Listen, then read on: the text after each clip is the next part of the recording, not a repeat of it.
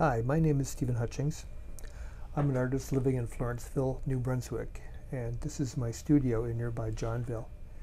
It's situated at an historic farm in an old potato house that I renovated a number of years ago into a studio space.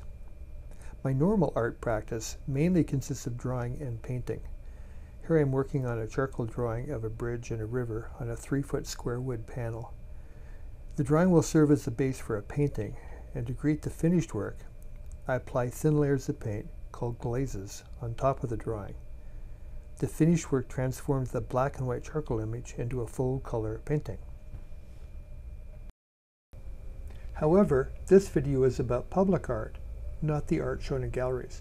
The marriage pole sculpture came about because the town of Florenceville, Bristol, and the province of New Brunswick wanted to commemorate the anniversary of the building of a local and famous 125-year-old house, and the families who lived and worked in the house.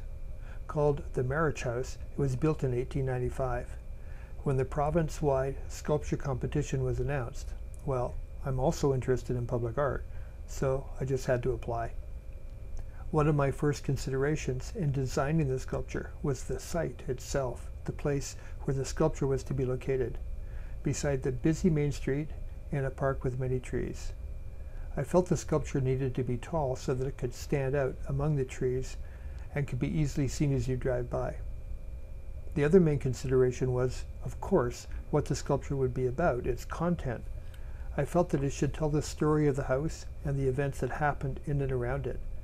To start, I began with a quick sketch in a notebook of a totem pole-like structure and a chair seen from below, and I made a list of some of the things that could represent the activities that took place in the house.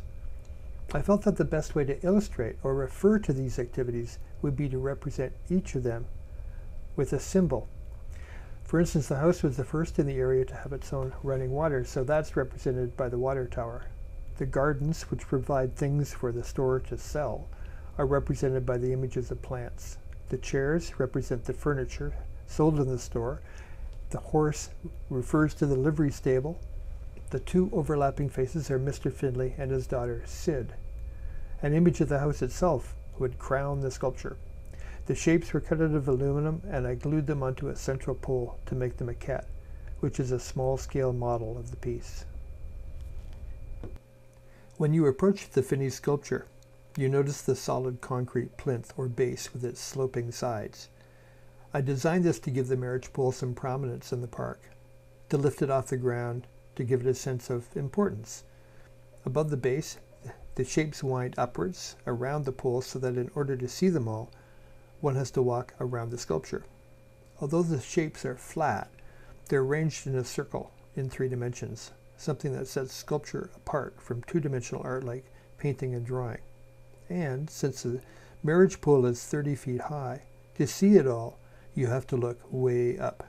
For people passing by, the sculpture becomes a vertical storyboard with the shapes acting as symbols that reveal the rich history of the house and the family's activities over the 125 years when it played such an important role in its community, in the towns of Florenceville, Bristol, and in fact in many other communities all along the St. John River.